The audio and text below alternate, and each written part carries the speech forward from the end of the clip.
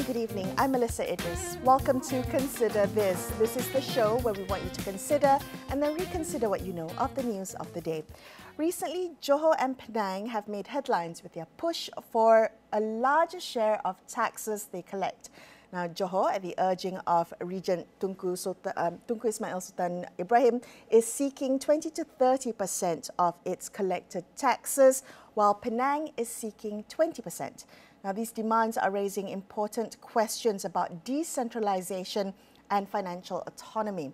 So, additionally, we have in the conversation Sabah and Sarawak's unique position under the MA63, which adds complexity to these discussions. So, how should Malaysia navigate these demands for greater state revenue retention? Joining me on the show to discuss this further, I have economist, Professor Dr. Jomo Kwame Sundaram, as well as Dr. Tricia Yeoh, who is the CEO of the think tank IDEAS Malaysia. Thank you both for being on the show with me today. Tricia, if I may begin with you.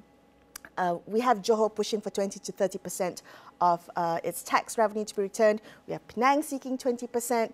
How do we think this through? What goes through your mind when we have these states requesting for more financial autonomy? Okay, thank you, Melissa, for having me. So at the outset, I'd just like to say that, you know, many scholars have called for decentralization or greater autonomy for states for a number of years now.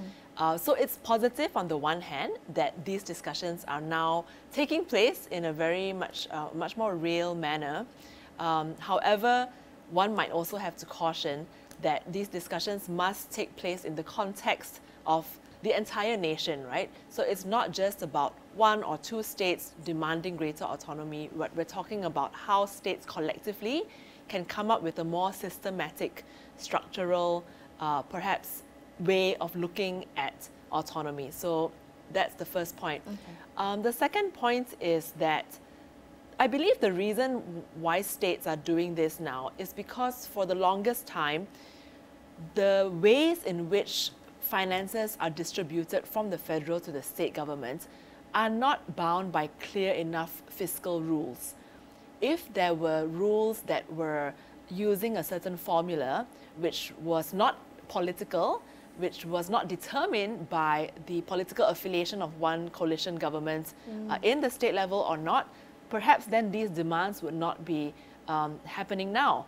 So I've proposed, for example, in the past, an apolitical grants commission, the likes of what happens in Australia, where it's very clear there's a formula and it doesn't really matter whether or not the states change hands. So based on these 2 points, in response to your first question, basically in the Constitution, it already states what kinds of grants the federal government are to give to the states. There is no such mechanism where a percentage or a proportion of tax revenue is returned to the state. So that actually doesn't exist. Oh. It's returned in the form of grants. So in the recent meeting that Penang Chief Minister had with Minister of Finance too, he already came out to say that proportion of tax revenue is not possible, but they could negotiate on the grounds of different sorts of grants. I'll stop there for now, but basically even the grants, only a few are based on formula and the rest are discretionary. So the discretionary part, I think, is what's problematic right now. Okay, all right, very interesting. Jomo, how do you make sense of this? The fact that we have states now saying, well, actually we want more money. We want more of the money that we are contributing to the federal system. We want to retain more of that. How do you make sense of that? Well, I think this is predictable. It happens in many places, but it's important to note that the two states we are talking about are both states in the peninsula, which are actually the richest states. And this basically means that the potential for using the fiscal system, the federal fiscal system, to redistribute from the wealthier to the less wealthy will be diminished if you give in a piecemeal fashion. Nonetheless, there is a need for order, and we have a system which has been largely determined by first the Constitution of 1957 and then revised in the Constitution of '63. Of course, there have been subsequent amendments, but we do not have, for example, a kind of mechanism comparable, let us say, to the National Finance Commission in India, where every 10 years they review the situation and there is a reallocation of funds and so on and so forth, and even the basis for the reallocation of funds. For example, if you discover some new mineral, how much of it would accrue to the state? Right now, except for petrol, oil and gas, everything accrues to the state. And this is an artifact of the arrangements where natural resources basically accrue to states and revenues associated with natural resources. And we saw a lot of problems associated with that. For example, there was very excessive logging in many places. And so in 1982, if I'm not wrong, the National Forestry Council basically was able to reduce logging in the peninsula. It has not been able to assert itself very significantly in more recent period. But if we look, for example, at Sabah and Sarawak, there was no such controls until after the changes in the state government, I think at the beginning of the 1990s, if I'm not mistaken, in Sabah.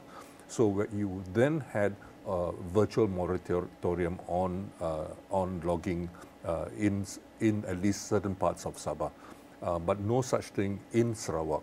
So you can't leave things like this, which are very important for a variety of reasons, to the whims and fancies of the autonomous arrangements. But I think we also have a complication in this country because of the terms of the incorporation of the new states into Malaysia were different from the terms of incorporation of the states in the federation in the peninsula. Right. So all these things need to be considered, and the fact that you had different status of the different states in the peninsula.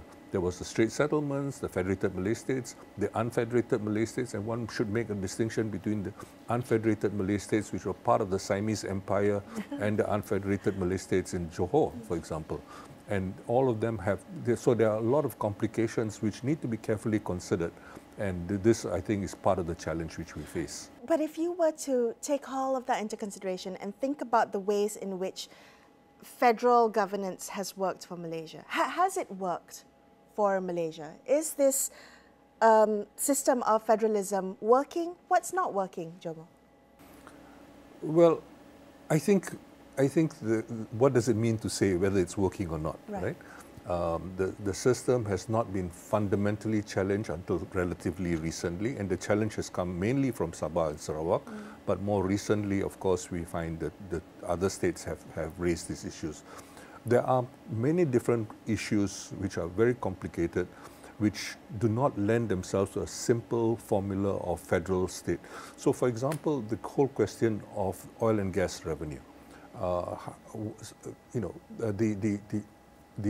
The oil field off the East Coast does not stop when it reaches the Kelantan border. Right. It goes into Kelantan. So how do you estimate? How do you ascertain the fair share to go to Kelantan?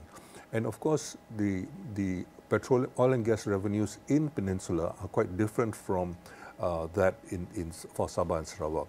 And of course, this changed very fundamentally in 1966 after the Stephen Kalong Ningkan was ousted as chief minister, and the Continental Shelf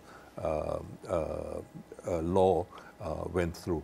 So there are a lot of complications. So to reduce it to a question of whether federalism is working in this country, it's very difficult to say that. But I think, by and large, certainly in the peninsula, I don't think there are major stresses to the federation. Where the major stresses are now, and sentiment, especially among younger people in Sabah and Sarawak, is growing about the need for greater autonomy, and there's even some degree of separatism which is beginning to brew. And I think we should be cognizant of that.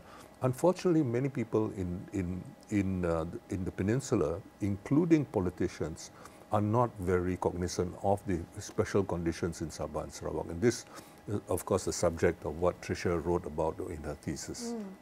Tricia, adding to that conversation, when you think about the factors that are driving this conversation now, really it's come to the surface now, and adding MA63 to the conversation, how do we think through this when we want to give states more fiscal autonomy, either through grants or, as you pointed out earlier, without sort of jeopardizing the spirit of federalism on which this country was built on?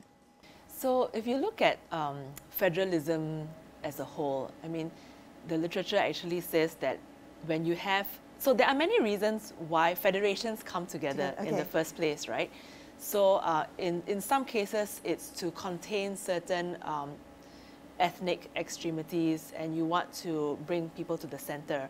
In other cases, yeah, it's about regional demands, and you come together based on the belief that uniting would make a collective value add as opposed to operating economically separately. And you can look at the historical conversations. We had a lot of those historical conversations about centralization versus decentralization way back, right, when these fundamental documents of Malaya and then Malaysia came together. So in a sense, this conversation is not new, it's just resurfacing today. So just on that point, when you talk about Sabah and Sarawak, we have to admit that there are separate rules that govern the ways in which the two East Malaysian states operate, right? So there are definitely pressure points that are taking place there. But again, I would actually still like to see the conversation together with the rest of the states in Peninsular Malaysia, because it is a question that will affect the other states as well. The demands for greater autonomy, oil and gas revenue, especially in Sabah and Sarawak, will leak over into states like Kelantan and Terengganu, because these are the also two other oil-producing states. What I'm saying is that these things have an effect on each other, and I still would like to see the conversation taking place in a more collective fashion. But I want to go back to the ways in which money is distributed, right? Because we have something, perhaps not as effective as India's National Finance Commission, but we have a National Finance Council. Okay. So the National Finance Council, which is chaired by the Prime Minister, has a membership of all the different chief ministers of the different states. And unfortunately, there isn't actually very much transparency around how the NFC meetings are run, how they're conducted. There are no minutes that anyone in the public has access to. Decisions are sometimes made by way of, or announced by way of a press statement. So the press statement will state, okay, these are the decisions that were made in the council, but what's the basis of it? Are there justifications for it? In my own research, I also know that sometimes these negotiations over development funds or funds for flood mitigation, for example, they take place outside the NFC meetings or on the sidelines of those meetings. So how do you, codify these informal conversations? And for me, that's actually one of the main things, that there is a lack of transparency, how decisions are made, how funds are decided. If that was clarified greater, then perhaps, like I said at the beginning, the demands wouldn't be there. But also, there's two things, right, how we see states becoming more financially autonomous. One is how the federal government decides to redistribute the funds to the states. The other, which is less talked about, is how states may be able to raise their own revenues. And in the Constitution, any revenue raising still requires federal government approval. So whether it comes to states, raising bonds or sukuk, or local governments still don't have those powers. I mean, local governments come under the state government purview. So in many federations, states also have the ability to raise their own consumer tax. So basically like a form of a GST or an SST. We haven't even resolved that question at the federal level, so I'm not saying we go into it and launch into it right away. But I'm saying there are many pieces of the puzzle that need to be considered if we're going to actually review the 9th schedule. So the 9th schedule and the 10th schedule are the two schedules in the Constitution that determine, number one, policy autonomy, and number two, the financial fiscal space. Final point for now is that if we're going to talk about fiscal decentralization or increasing the amounts that are being passed to the states, that conversation cannot be isolated from a conversation around policy devolution. So right now, it's not fair to say that we as a state need all this extra money because we need to pay for better education and health. That's inaccurate. It's inaccurate because education and health are still federal matters under the federal list, and the state would pay nothing for hospitals and schools. It's all funded by the federal government, right? But if we want to talk about greater policy autonomy, even by a slight amount, then it has to be coupled with a conversation around fiscal autonomy. Yeah. Those two things have to come hand in hand, because you have one without the other. Not only will it not work, but I don't think it's justified. Right. I mean, that's a really fantastic point. And it brings me to what was said by the Regent of Johor about wanting to be, quote unquote, an equal partner to the Federation.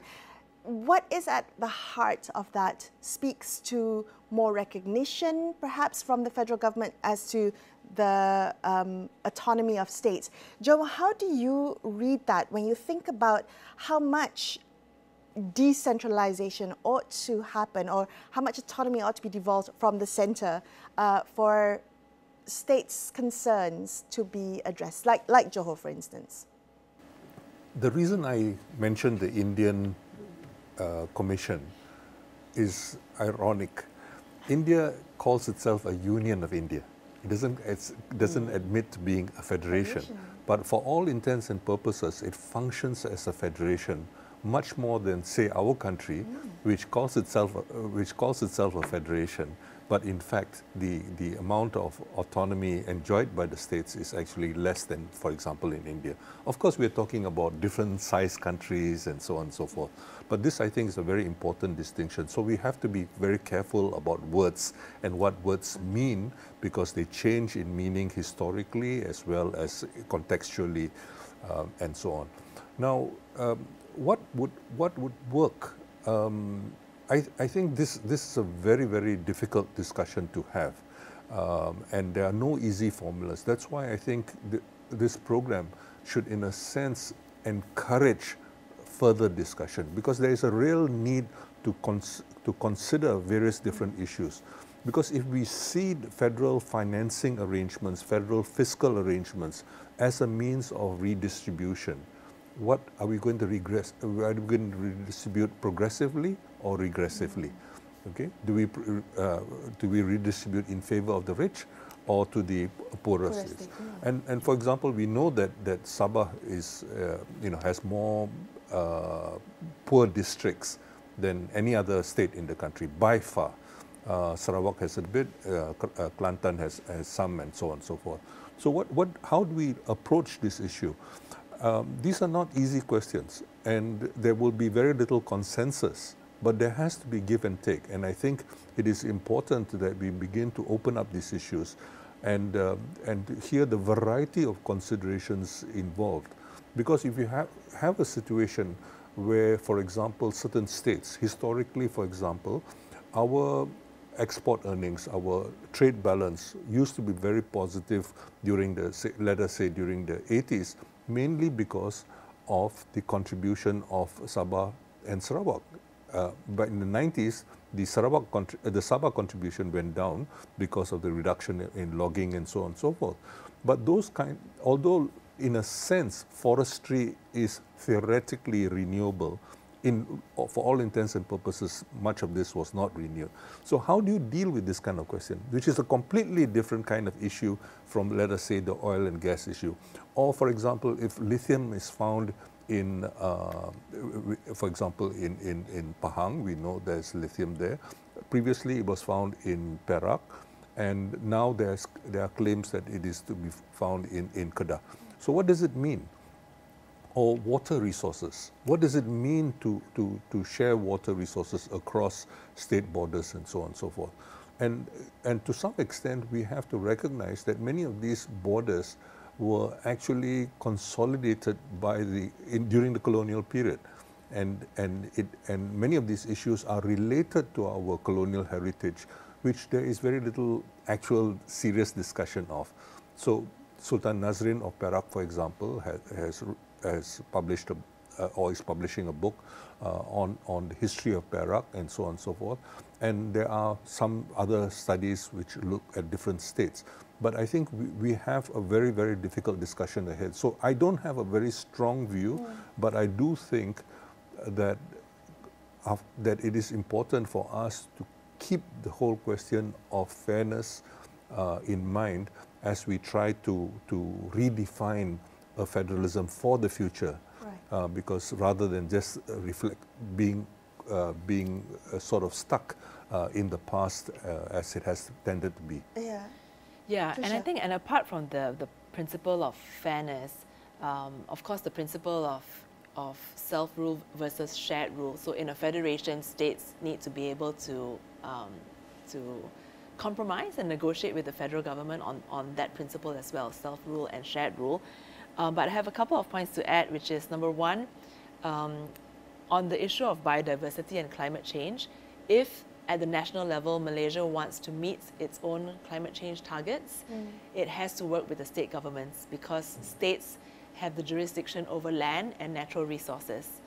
Number two, while we have a MA63 cabinet committee, we need to revive a parliamentary select committee on state-federal relations to manage many of these overlaps and unresolved issues. We used to have a PSC on state-federal relations in PH 1.0 federal government, but it no longer exists. I would definitely urge that this select committee is formed because these issues are relevant, timely, and need some sort of national discussion and resolution, or not you're going to have these conversations for a long time. So if we were to hopefully expand this to make sure that these are national conversations, discussions that happen with with everyone at the table, what needs to happen for us to make sure that this isn't just a one-off or it resurfaces every few years when one state or one territory makes a demand?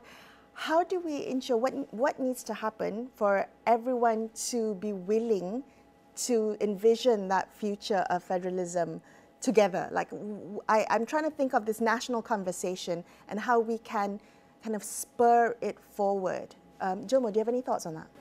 I think Tricia hinted that the whole question should be, to some extent, depoliticized. It should not be captured by partisan discourses. Is it currently a political conversation now? Well, I think for the first time historically, we have a fairly assertive Sarawak alliance in the federal government, and also to some extent a greater assertiveness on the part of Sabah.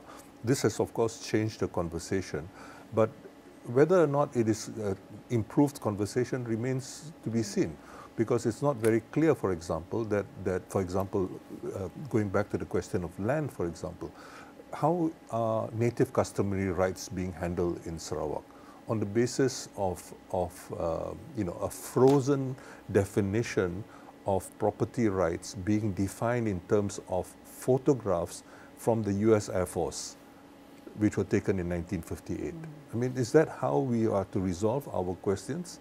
Very, very important questions, because we remember that a lot of the agriculture which was being practiced at that time was Sweden agriculture or shifting agriculture, where a lot of the cultivators were moving between different pieces of land. Now, that is no longer an option, but it means that nonetheless, you need to ensure that it is still viable to do so. If you define and say that all other land, which was where you cannot prove your rights way back in 1958, becomes the land of the state under the principle of eminent domain, then you have a problem where you have a lot of the pre-Bumi communities, the rural pre-Bumi communities, feeling terribly deprived. And then how do you deal with the fact that many of them are not involved in sedentary agriculture, but Sweden agriculture? And then what do you do with, for example, communities which are involved in hunting and gathering, of which there are very few left now, but still it is something which needs to be considered, not only in Sabah and Sarawak, but also in the peninsula with Orang Asli communities. Many Orang Asli feel quite threatened by much of what is said to be done in the name of development. So these are very, very complex issues, but having a conversation, a national conversation, where many of these voices which are not which are not usually heard, get to be heard, and with a national media, and now there's less of a national media because of social media and so on and so forth, but we need a conversation where people in the peninsula begin to realize that the conditions in Sabah and Sarawak, or for many Orang Asli, are quite different.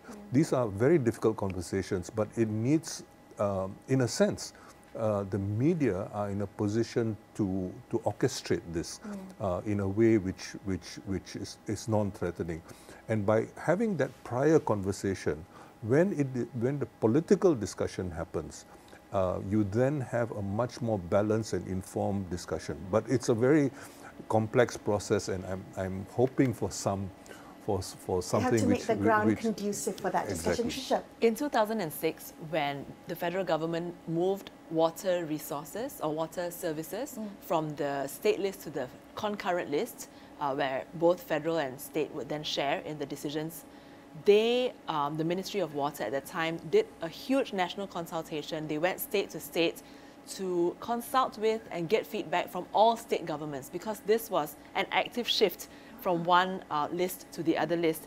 So something similar needs to happen. I mean, at that time, of course, it was slightly easier. You had VN predominance at the federal and at all state governments as well, just before the 2008 shift, right? Today, it will be very different. So we know that that conversation will be more provocative, more political. Leadership from different parties will want to stand their ground. I mean, it is also about showcasing, right? Leadership of the state, I represent you, and so on. But in order for the national conversation to happen, everyone needs to come to the table. It has to be a commitment, a willing commitment from all leaders, from all states, and a commitment to say that this system may have been working for a long time, but will not be sustainable in the long-term future.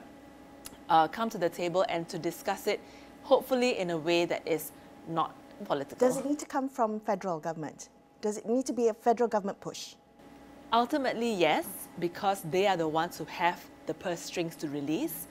And again, the federal government too needs to see that it is in their incentive to do this in the long run. They too are in control of some state governments. There's no certainty, I think we all know that, in the new political framework of post-2020. So anyone can be in any place at any time. It is in everyone's interest to work on this collectively. Both of you, thank you for your insights, your analysis. I appreciate your time. That's all we have for you in this episode of Consider This. I'm Melisa Idris, signing off for the evening. Thank you so much for watching, and good night.